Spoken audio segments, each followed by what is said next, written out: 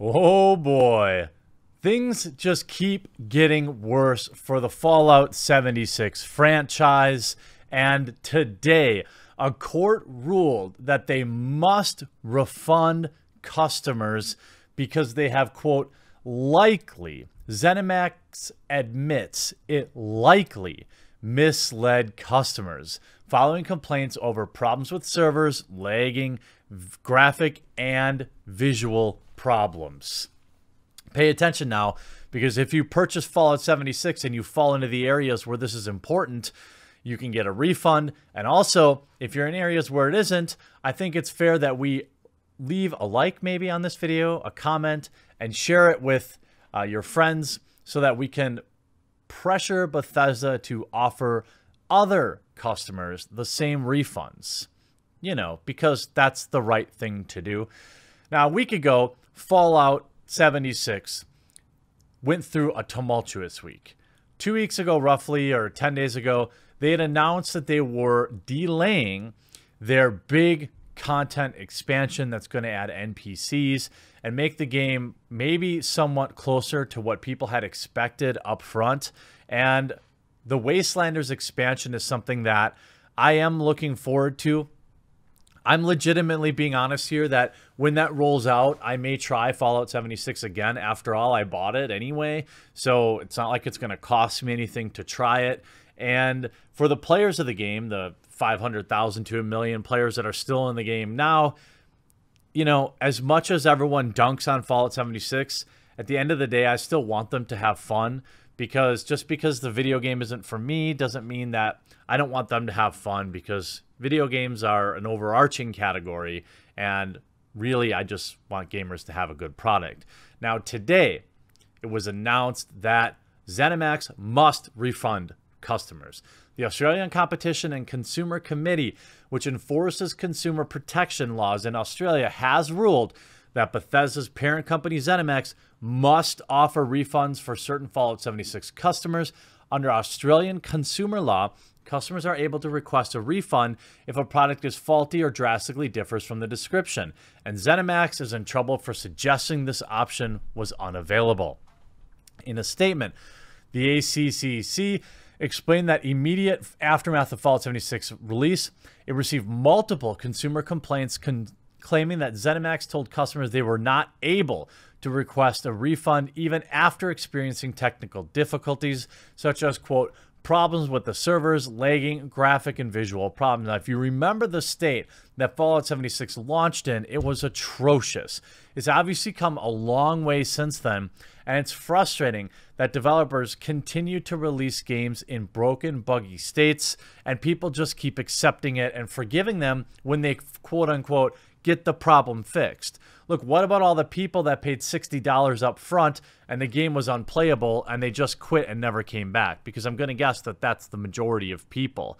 What about all the people that didn't have the time or patience to wait for you to fix, wait for you to provide the game that you sold to them up front? It makes me miss the days so greatly of disc games. Yes, they weren't always perfect off the disc, but you knew what you were getting into, and you knew that publishers had to work a little bit harder because they didn't have this endless patch cycle that they could just fall back on to fix their laziness. As part of the ruling, ZeniMax has admitted they were likely to have misled certain Australian consumers about their rights to refund when they experienced faults with their Fallout 76 game, according to the ACCC. ZeniMax has also agreed to amend its customer service documents to clarify consumer rights under the ACL. If you're hoping to take advantage of this particular enforceable refund ruling, however, there's a caveat. You must have contacted ZeniMax between the 24th of November 2018 and the 1st of June 2019 to ask for a refund. And you've got to be Australian. You can check out the full details over here if it applies to you. It's unclear whether Australians who request a refund from June onwards will have success with ZeniMax, but at least they'll know it's an option. This, of course, isn't the first time the ACCC has been involved. In a game dispute back in 2014, Valve was sued by the government for its cumbersome Steam refund policy. It's frustrating to see, you know, countries like the UK and Australia be on the forefront of protecting gamers against being taken advantage of, seeing as though, you know, consumer protection is something kind of important. But ironically, I want to finish this with a funny story, and that is that Fallout 76 buyers are being griefed. They're being griefed in the game. Fallout First purchasers are being griefed. Much of this has to do with the benefits for Fallout First players, which gain their subscription, this according to the, for now, Kotaku.com. Given how much scrap and junk players need to use for crafting and armor upgrades, a chest specifically for storing crafting materials was widely requested by the community. The game has now an unending scrap box, but it's locked behind the Fallout First paywall. That's rubbed players the wrong way. This combines with other features, a tent, which can be propped up anywhere and instantly grant access to storage containers. Premium players can avoid the hassles of collecting too many items to move, making looting an easier process. Private servers has led to accusations that preferential treatment when it comes to gear farming. It's possible to tackle public events like junkyard defense and privacy, scooping up gear and crafting materials freely.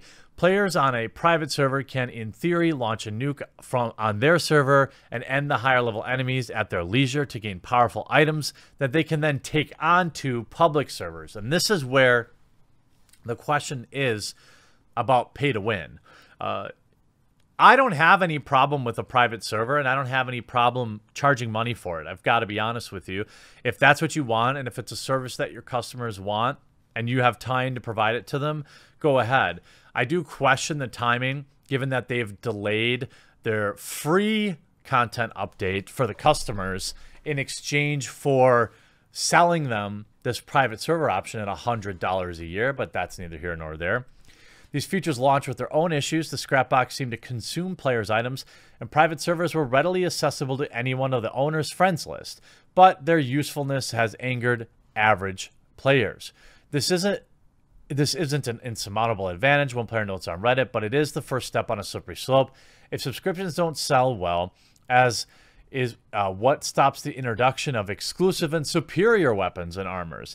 Everyone is mad and afraid that your purchasing the sub will be enough to make it profitable and push the goalposts of what's acceptable in gaming further. Another said, stop killing video games. A viral tweet sent yesterday suggests that some wastelanders have vented their aggression by going after Fallout First players in Fallout 76. The game subreddit has posts about First hunters griefing premium players. One player stated that the behavior should lead to bans. Another jokingly suggested a civil war. Bans have been handed out for egregious behavior before, including a lifetime ban for one player who wanted to eliminate certain types of people. These attacks on First players have been difficult to verify, however, and Kotaku has reached out to players for specific accounts. No matter what, trouble is brewing. Underneath the glitchy subscriptions, possible advantages and griefing is a legitimate concern. Fallout First the service costs $13 a month or $100 a year. And while that's not out of step with a modern MMO like Final Fantasy or World of Warcraft, Fallout 76 is a much more limited game. The result is the perception that premium players are spending money frivolously and in doing so encouraging further monetization.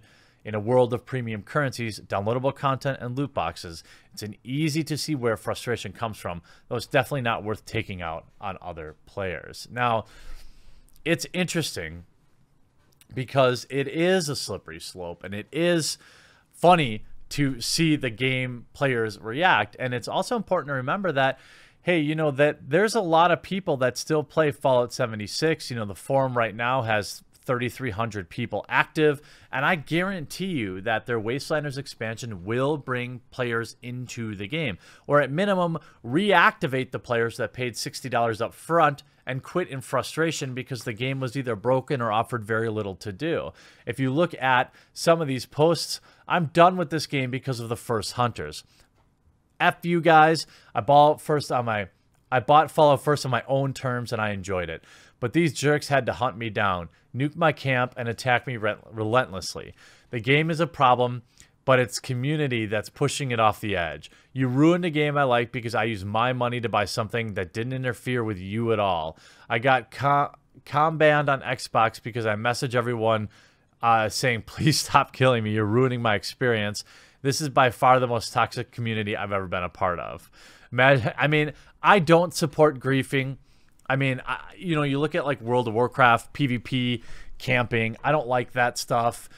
It does ruin somebody else's experience. I think that it's funny.